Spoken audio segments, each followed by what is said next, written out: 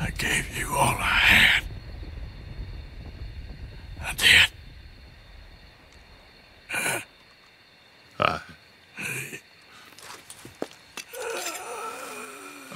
Come on. Dutch. Let's go, buddy. We made it. We won. Come on. John made it.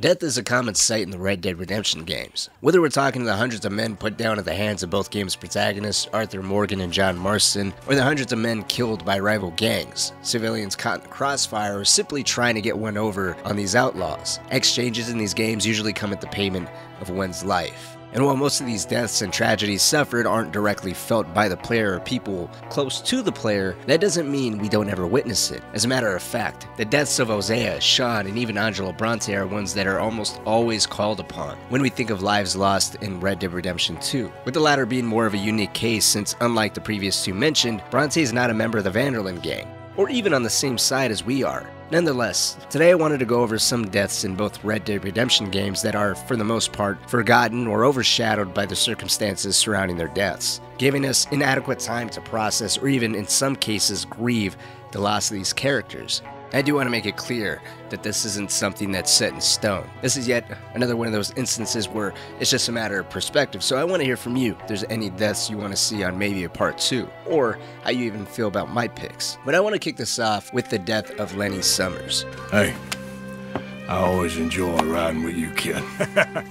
Lenny's death is quick and to the point. It happens in the middle of Saint Denis bank robbery, and because the gang is surrounded by law from all sides in the heart of the city, the time for mourning has to be saved for later. The threat of being captured or killed is all too real for anyone who has ever rode with Dutch Vanderlyn, so the focus is more on self-preservation than giving a proper goodbye.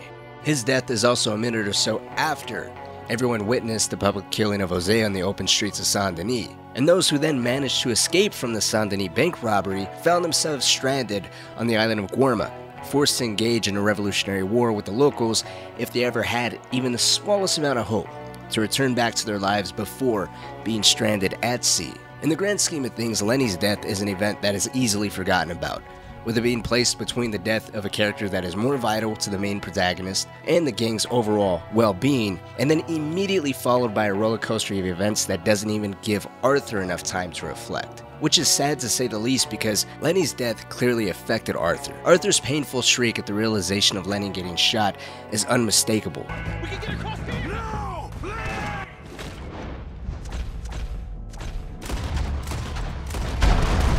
Lenny, he's dead. Oh, God, no!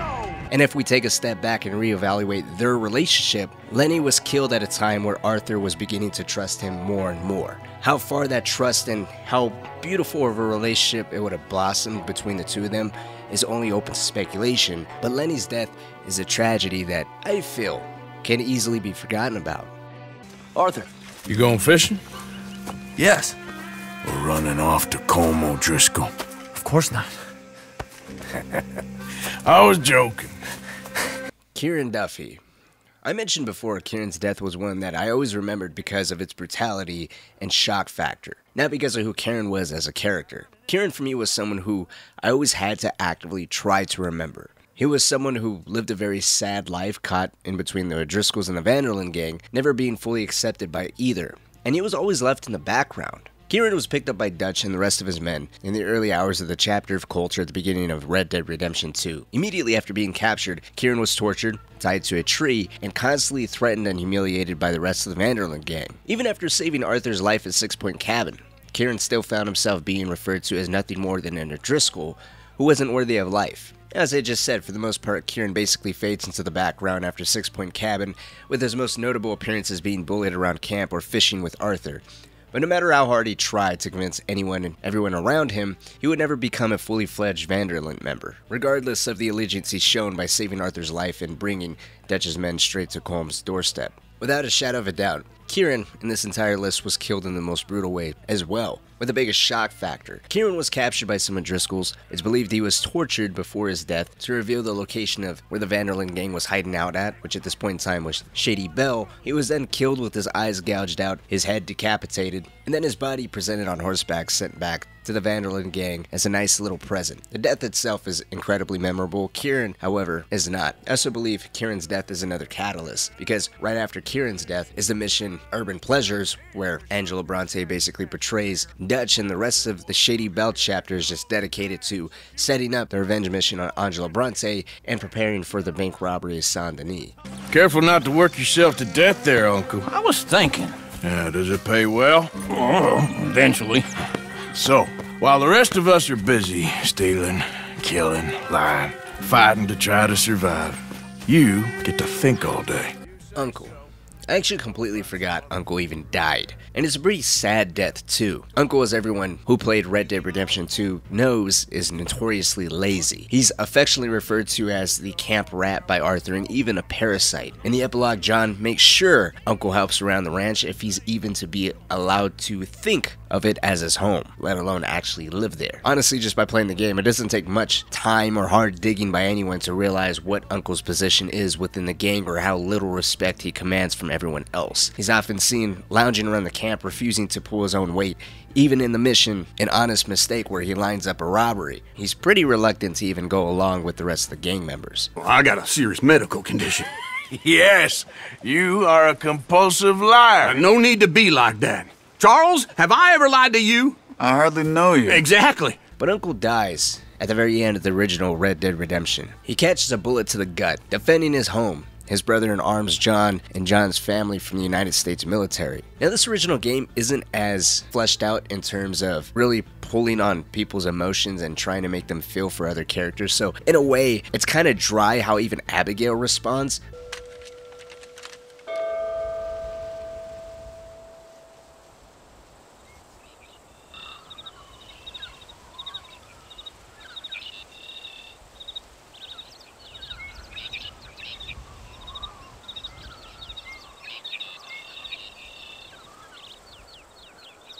Which we'll just chalk it up to, you know, the game being 2009 and the series not really being that fleshed out for being realistic or trying to have that emotional connection to characters. But it just goes to show that ultimately, in the end, there was still some loyalty, there was still some dedication by Uncle. He was all too willing to put his life on the line and defend it all here. And it's easy to forget about his death because just moments later, John dies in front of the barn, and when the game ends, we see Jack standing at the grave of Abigail and John, and of course even Uncle's buried in the same location, but it's kind of off to the side. And it's not like Rockstar tries to push his death off to the side, it's just completely overshadowed by how John is gunned down. And then there's the feeling of Jack and whether if he was able to make it out of the life that his dad so desperately tried to ensure he wouldn't fall into, and the sadness of knowing that even Abigail dies, which I believe people chalk it up to heartbreak. I don't even know, but I think Uncle's death is one of the most overlooked and overshadowed. Playing the original game by itself, it's obviously not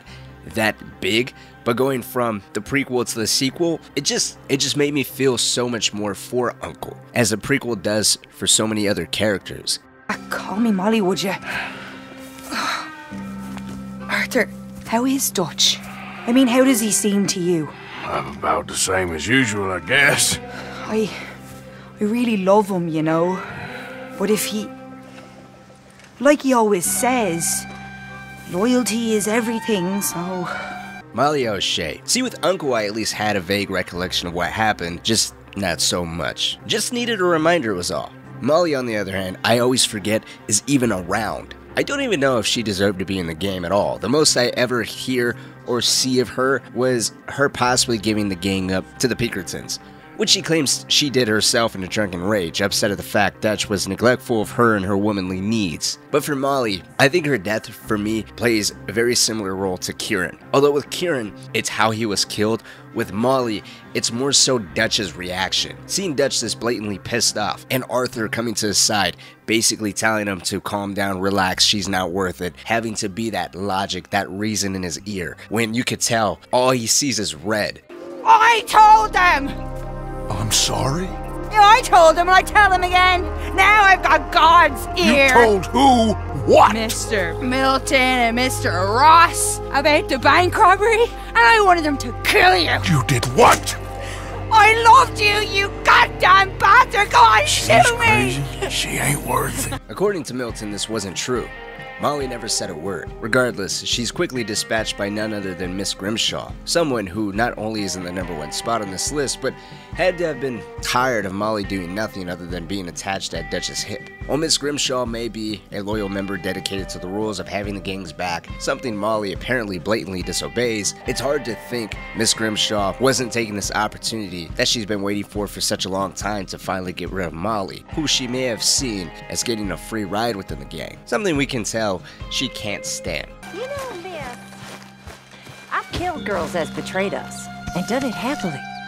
Is reading betrayal in your world, Miss Grimshaw? Not reading, miss. Idleness. Idleness is betrayal because it means I work so you don't have to. That's not right, is it? I guess not, miss. You're right, not missy!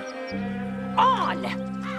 Miss Grimshaw. Similar to Molly and Kieran, Miss Grimshaw takes more of a back seat when it comes to the main events of the game. However, when it comes to the camp and how everything is running, we can all owe it up to her. Miss Grimshaw is often seen walking around camp, even intimidating and threatening those who she believes are being lazy and getting a free ride with the gang. She can be ruthless too. As early as Horseshoe Overlook, you can find Miss Grimshaw threatening Mary Beth to get back to work, or even calling Abigail lazy, and telling her to go back to selling her body to help make sure she's doing her part for the gang. While her methods may be questionable and her perspective may be a bit harsh, we cannot deny her loyalty or willingness to ensure the gang's survival. Unfortunately for her, her undying loyalty ended up costing her life. Unlike other members of the Vanderlyn gang who decided to leave after seeing the writing on the wall, acknowledging the gang's dangerous position and Dutch's inability to salvage the situation and ensure everyone made it to the Virgin Lands of Tahiti that he promised, she stood, standing her ground with Arthur, who revealed to Dutch and everyone else around them that Micah has been a rat this entire time. It's under this revelation that Micah quickly kills Miss Grimshaw. Be quiet, Mr. Bell, and put down your gun. There's Pinkertons coming! Fast! Now!